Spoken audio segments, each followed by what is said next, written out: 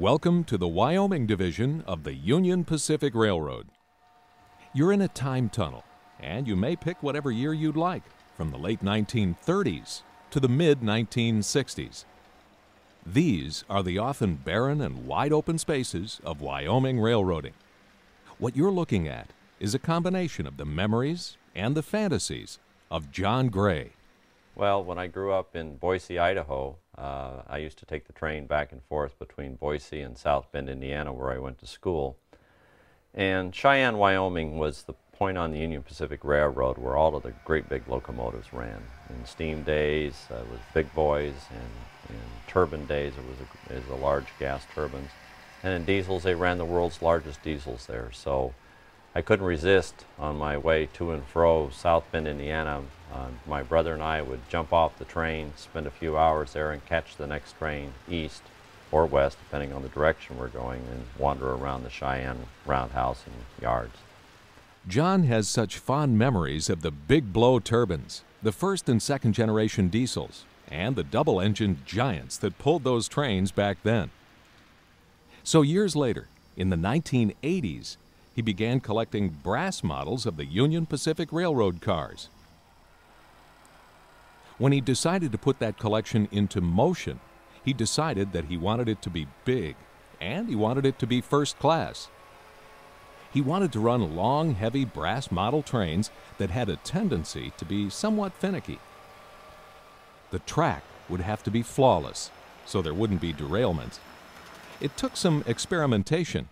We found that the homosote and plywood kept moving all of the time. And in order to run the long passenger trains and the big steam engines we run on this layout, everything had to be absolutely stable. So we started over again with a splined roadbed, which is essentially quarter-inch plywood, ripped about 3 inches wide in long strips, glued together and then bolted together and put in vertically where the track would run.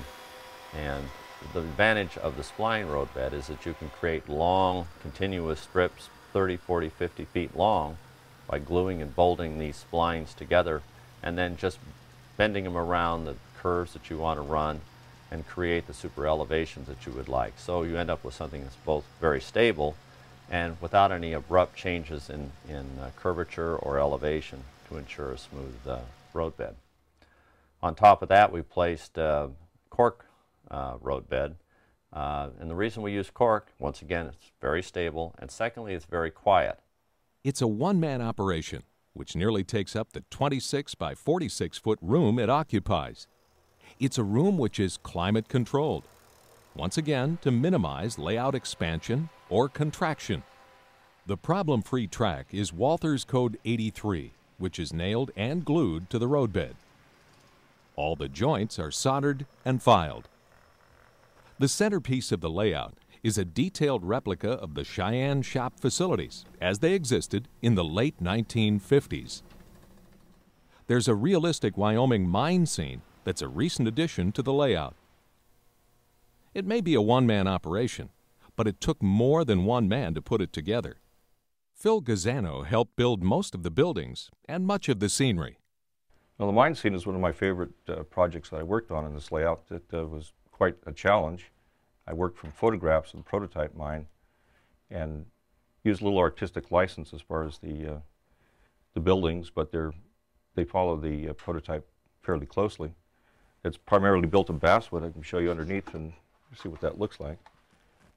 Quite a bit of work. It consumed about 3 months total construction time, 8-hour days to finish. The coal seam is built of actual coal, lumps of coal, and sprayed with an airbrush. And the other buildings, of course, are also basswood. The material, the fill material is actual prototype fill material from the Cheyenne area. So it is authentic. The gravel, the rock work is all real. And that started because so many times I tried to explain to people that the rock around Cheyenne, Wyoming, toward Laramie, over the Continental Divide, was pink. And I never got the pink that I wanted. So one day I rented a town car from Hertz and drove up to the top of Sherman Hill, and it turned out to be a thunderstorm, lightning everywhere. and found a gravel pit there by the side of the road and shoveled the trunk of that Lincoln Continental full of about 350 pounds of crushed rock and had it shipped back UPS, and that's the rock that's on this layout. The sand and the rock is all from Sherman Hill near Granite, Wyoming, and it's absolutely pink, and that's the color we used.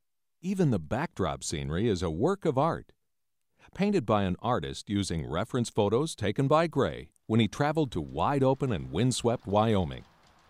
In fact, John Gray is a railroad man who started his career in the marketing department of the Western Pacific. He left as senior vice president of Intermodal and now owns his own intermodal terminal contracting firm. That firm operates facilities for all the major railroads. It's that knowledge that helps give this layout an impressive level of accuracy. He's a man who knows railroads, both real and imagined.